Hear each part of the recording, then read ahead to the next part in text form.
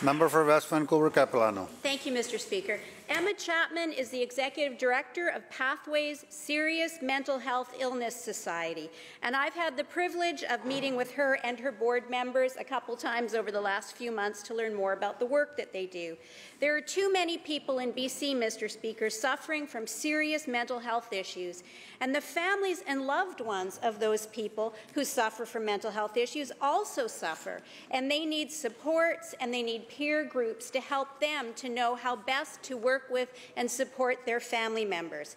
Pathways was established in 1983 as the BC Schizophrenia Society, and they provide programs and services to families across British Columbia with loved ones living with serious mental health issues.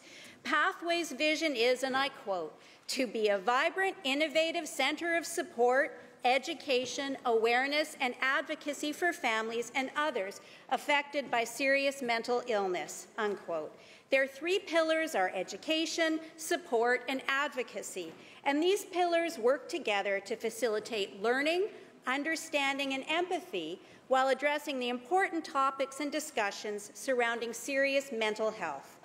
Programs include a free-to-family 8-week education course offered to family and friends of a loved one living with mental illness.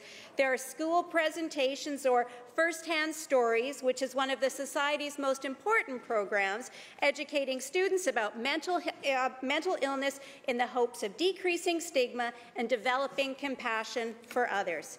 So I would like to say thank you to Pathways and the great work that you do in my constituency and across the North Shore and across the province of British Columbia in helping to alleviate the suffering caused by serious mental illness. Thank you, Mr. Speaker.